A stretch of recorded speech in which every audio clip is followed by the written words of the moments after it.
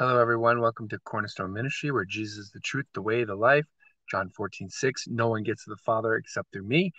That's what Jesus said. Welcome to another daily Psalm reading. Today we're doing Psalm 64, so let's do it. Hear my voice, O God, in my meditation. Preserve my life from the fear of my enemy.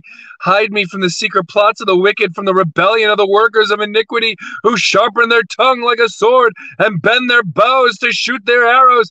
Bitter words, that they may shoot in secret at the blameless. Suddenly they shoot at him and do not fear. They encourage themselves in an evil manner.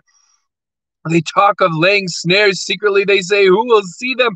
They devise iniquity. We have perfected a shrewd scheme. Both the inward thought and the heart of the man are deep, but God shall shoot at them with an arrow. Suddenly they shall be wounded. He will make them stumble all over their tongue.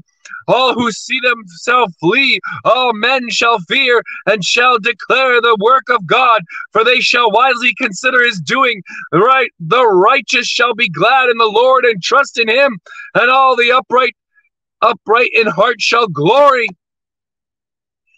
Amen, amen, amen. I hope this touched your heart today as it did mine. Remember that I love you, Jesus loves you, and God bless.